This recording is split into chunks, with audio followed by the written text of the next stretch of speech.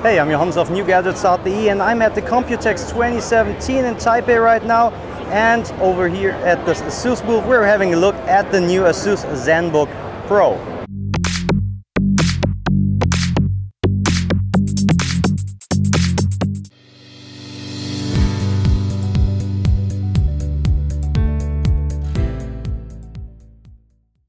The ZenBook Pro, as you can hear from the name, is for the professional user, so we get a lot of performance.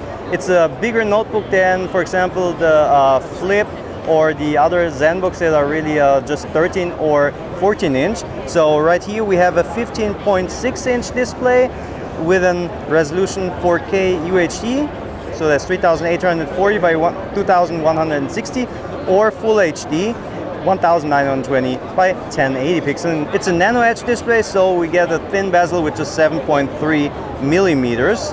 And from the specifications, you have quite a lot of performance. There will be, of course, several configurations, but you can get up to an Intel Core i7 7700 HQ, so that's pretty fast, and up to 16 gigabytes of DDR4 RAM.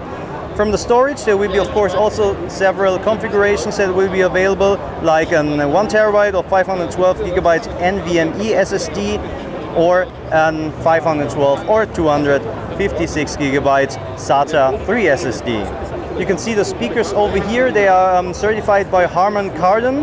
We have quad speakers, so we have 4 speakers built into this, so it's really a good entertainment device.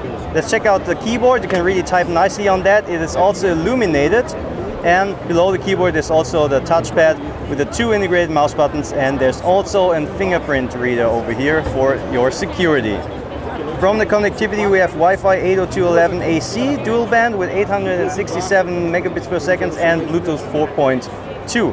Let's check out the ports over here. So on the right side you have your normal USB 3.1 ports, type A, micro SD card reader, and also a headphone jack. And on the other side you can find the DC in, HDMI, and 2 USB-C ports that are also Thunderbolt 3.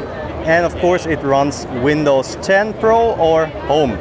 From the graphics card, you get an NVIDIA GeForce GTX 1050 Ti or 1050 with 4 gigs of GDDR5 RAM. So also you can play some games with that. It will be available in royal blue or matte black.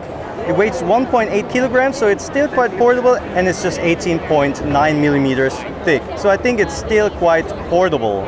So that's the new ASUS ZenBook Pro over here at the Computex 2017. If you have any questions about this device, just leave me a comment down in the comment section below, and I will try to answer it as soon as possible.